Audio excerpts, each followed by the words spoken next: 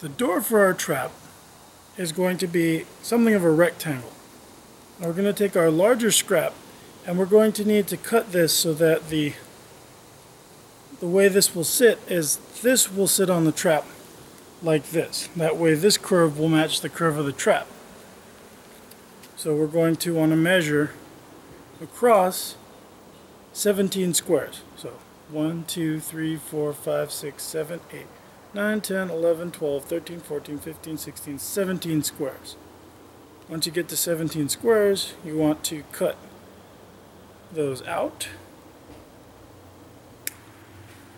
And then we want to cut in 15 squares. So 1, 2, 3, 4, 5, 6, 7, 8,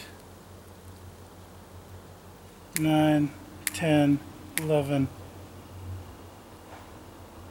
12, 13, 14, 15. And then we go across, just to make sure. 1, 2, 3, 4, 5, 6, 7, 8. Okay, so now we just cut across to complete the door.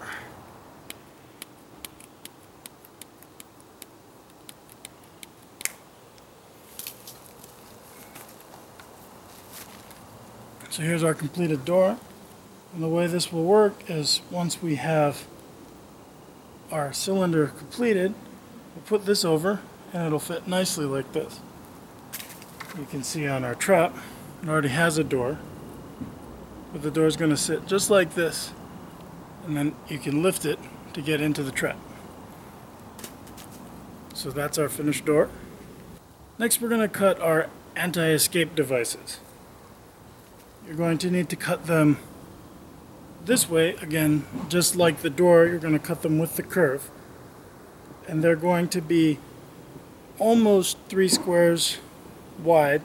They're going to be 13 squares long.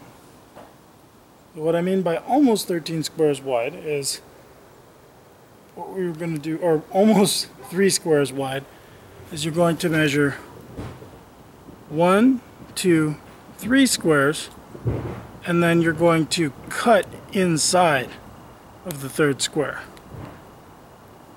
And we're actually going to be cutting all of these little hanging pieces off. So what that's going to do is give us 2 full squares and then a little barbed edge, and that's going to help prevent the crayfish, help keep them from escaping. Because when they come up to that pointed edge, they won't have any place to hold on. So I'm going to go ahead and cut this out, and I'm just going to go, so 1, 2, 3, 4, 5, 6, 7, 8, 9, 10, 11, 12, 13. So 13 squares, and almost 3. So let me go ahead and clear this side off real quick. And here's our anti-escape device. So when we put this together, it'll look like that. And this will go on the inside of our cone, or on the outside of our cone, but the inside of our trap. So I'm going to go ahead and cut the other piece, and then we'll start cutting the pieces for the bait box. The bait box is pretty straightforward. You could cut these pieces out of the rest of the scraps. So you're going to need 6 pieces total. The largest is going to be this one. This is 10 by 8 squares. And if you can see, it's going with the curve here. So once you've got this, you fold over 3 of the squares, leaving yourself with 3 squares and then 5 squares on the side, and this will be the cover. Next you're going to need to cut the bottom, and this is 10 squares wide, 5 squares deep. And then you're going to need 2 side pieces, and these are 3 squares high and 10 squares wide. And then you're going to need 2 end pieces, and these are 5 squares deep and 3 squares tall. And when you put these all together, you make your bait box. So I'm going to go over that again when we actually put the bait box together. To put this all together, we're basically going to do just a simple whip stitch all the way down and all the way back. We're only going to be overlapping 1/2 inch here. So basically, one line of squares is going to overlap another line of squares. That way we have a really nice secure connection.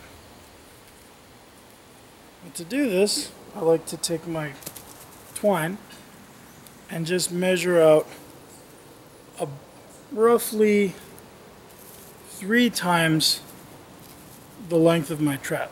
And I also give myself about 2 extra inches on each length.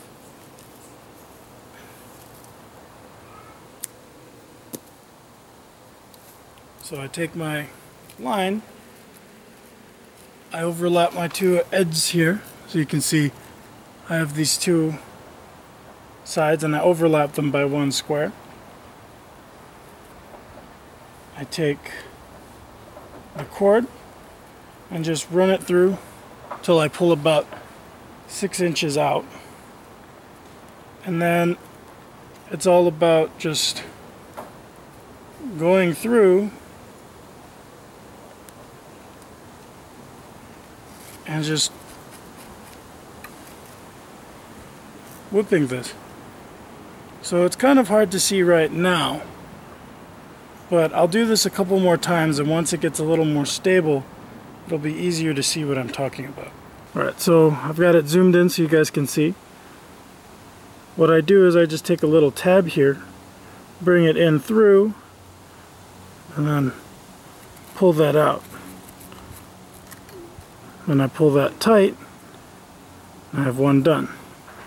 So I go ahead and I do that again, push a tab through. Whoop, let's see if I can grab that. Pull that out, and there it is. So you just keep going until you get down to the end. You see I've done this so far. So I go from the top here, all the way down to the end, then all the way back, and then we're going to tie it off. So I'm going to finish this off, and then when we get to the end, I'll show you how to tie it off. Alright, so I've got this. I'm coming down near to the end here. So I just want to finish looping with this first cord, because I don't like my actual ends to be on the very end of the trap where they're more likely to be worn down.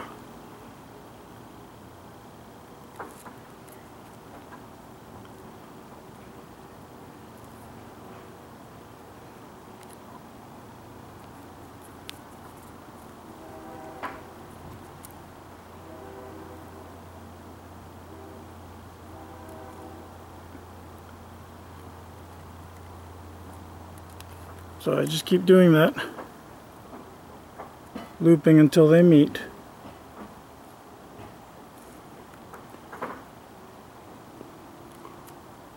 There we go. So now I'll bring this back through the middle, because they're both coming through the inside. I'll bring both of them up.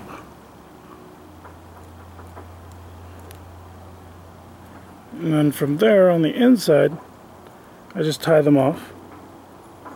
It's a really simple tie. And then I double that. I do that one more time just to make sure that it's really tight.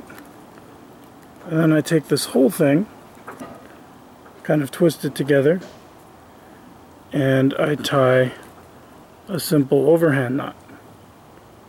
And I find that this just keeps everything together and keeps it from fraying.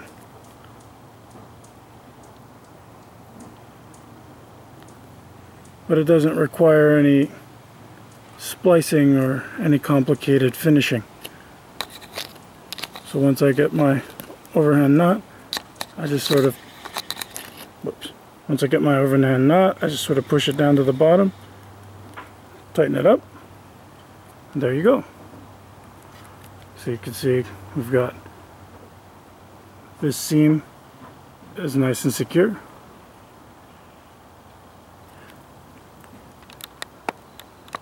And that's pretty much how you put the trap together. So next we're going to work on the cone. Alright, now we just have to sew our cone together. So you take your cone, and just like we did with the main cylinder, you want to overlap one row of squares. And I'm just going to do the same thing I did with the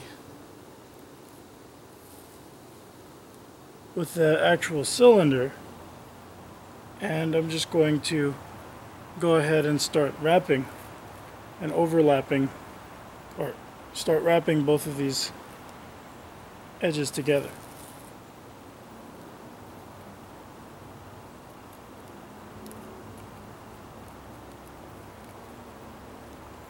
So I'm just going to keep wrapping, and I'm going to show you what that looks like when it's done.